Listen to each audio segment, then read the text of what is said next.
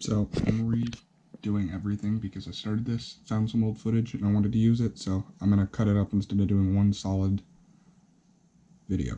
But this first video here, the audio from it is only what I could hope from the radio, but I soon found out that it was only possible to get audio like that if you played directly from YouTube. So, this is about Insane Audio. The radio, horrible. I'm not going to get into specifics on the radio on this video. I may on the next video, or if anyone wants it, but I'm just going to get into the issues I've had with the company. So, the first radio that I bought failed. When I returned it, they told me that we've never had this happen, but we'll replace it, we'll get you sorted out. So, took about 2 weeks probably. Then got my next one just before I came home for summer for college, and lo and behold, on the way home, I'm in Alaska now, I was driving to New York, in about the Montana border. Second radio failed not once but twice. I'll get into that. So, the first failure on the first radio, Bluetooth did not work. It worked. So, you couldn't make phone calls and have it audible in the least. You could not hear the other person talking and they could not hear you. So they told me that the Bluetooth module was just broken. So we got that fixed and replaced. On to radio 2. So, Bluetooth on this radio was slightly better than the previous, but still nowhere near usable. But about, I don't know how many hundreds of, maybe 1,000 miles in, maybe around 1,500 to 2,000 miles in, the radio would not play Bluetooth or off the SD card anymore. You could pull it up, but no audio would come out. The only thing we could play through was the FM radio. And probably a day later, that froze entirely. So the radio didn't work. You could not use anything on the radio. There was no audio from it. You could press buttons and it would make beeping sounds like it's working. Nothing would work.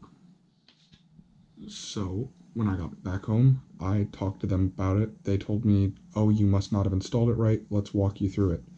Did everything they asked me to do, tried everything, and they pretty much told me I'm incompetent and can't install a radio. So, we talked some more. We got to the point where they finally let me return the radio. I sent it FedEx tracked, thankfully. Tracked and insured. It got there, and they still didn't refund my money. It took them 2 weeks to pretty much tell me they weren't interested in refunding me. They could send me a new radio, but they didn't want to refund it. So I took matters into my own hands and went to my credit card company, who got my money back.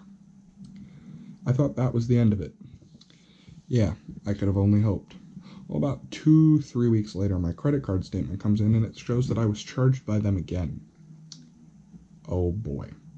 So, I quickly call my credit card company and ask, why did I get charged again? And they pretty much told me that, according to the company, I never returned the radio.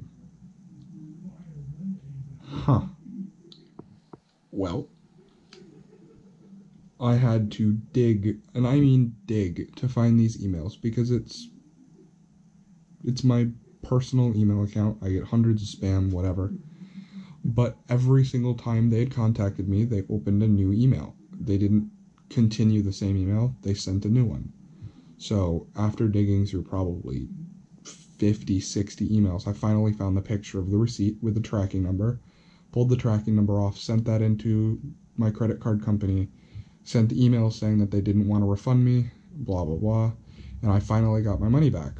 But that's not where this ends. It still gets worse. So at this point you might have assumed, oh, well, that's that. I got my money back, we're good.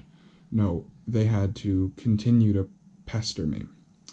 I got a call about 2 days after I finally got my money back, and they pretty much told me that I was a conniving little shit. And so on and so forth, whatever. I didn't really give a shit, I still don't. But they had to go and try to cut me down further than they needed to. It should have just been left at the point where, yep, their radio's a junk radio, I don't want to work with them, and go our both ways. But nope, they really tried to ruffle my feathers and get me mad. Didn't work. So, where this brings me. If you guys want more on this, I can get into what actually went wrong with the radio and all the things that are wrong with this radio in another video. I'll be more than willing to do that. But that was my experience in about 4 months of trying to work with Insane Audio. If the customer service is like that, now imagine what the radio's like.